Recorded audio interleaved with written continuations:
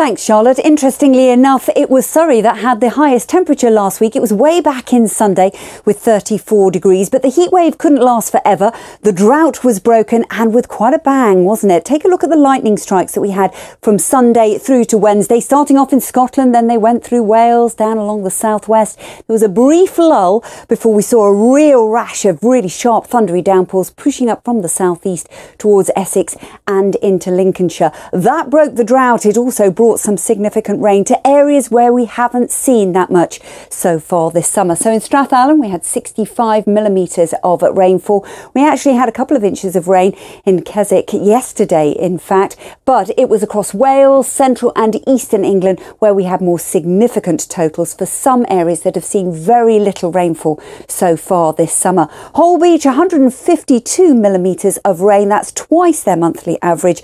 And some areas in Lincolnshire hardly saw any rain at all. That's how hit and miss it was. And in actual fact, as the rain arrives through the night tonight and into tomorrow, some of us might not see that much at all. It will be heavy in places, potentially through Northern Ireland, across the Irish Sea to the Isle of Man, into northwest England and parts of North Wales. But you can see how it starts to fragment and become a little more showery through central and southern England. So there's a risk of some showers. It drifts its way steadily eastwards. Scotland will actually stay dry throughout the day. Not quite as warm here, and that'll be the story throughout the week with 14 to 20 degrees, but we'll see highest values perhaps in parts of Lincolnshire and East Anglia of 25 Celsius. That frontal system eases away. We'll see these little fronts just pepping up some showers closest to the area of low pressure, and this little kink here, well, that could bring more persistent showery rain through the day on Tuesday across southwest England and Wales. Just how far north that's going to go, we need to keep a close eye on. But elsewhere,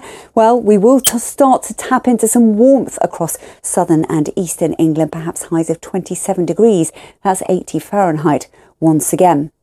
As we move out of Tuesday into Wednesday, we still got this little weather front that could enhance some rain across Wales, northwest England and into Scotland through the day on Wednesday. A few isolated showers elsewhere, but it's all about the southwesterly flow and quite a humid feel after a very humid start to the day. Temperatures likely to peak at 28 Celsius somewhere in the southeast. That's 82 Fahrenheit. Now, as we move out of Wednesday into Thursday, I know there's a weather front that's sinking its way steadily south, but it's weakening considerably. So we're not expecting any significant rain across the southeast if you are desperate for it. Once again, Thursday looks likely to be a fine, dry day. And again, those highs of 27 Celsius. But there is the potential Thursday night into Friday for seeing some sharp thundery downpours from this weather front.